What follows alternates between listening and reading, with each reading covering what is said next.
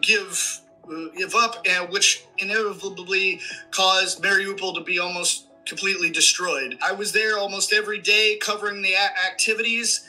It was hard to say what was happening from what side, but the majority of the interviews that I got reported, and this is all as many out as we could, and then Russia finally took over completely control of Mariupol, and now since then, Russia has been rebuilding Mariupol, and there's many apartment buildings and different social buildings and historical buildings that are either getting rebuilt or completely built.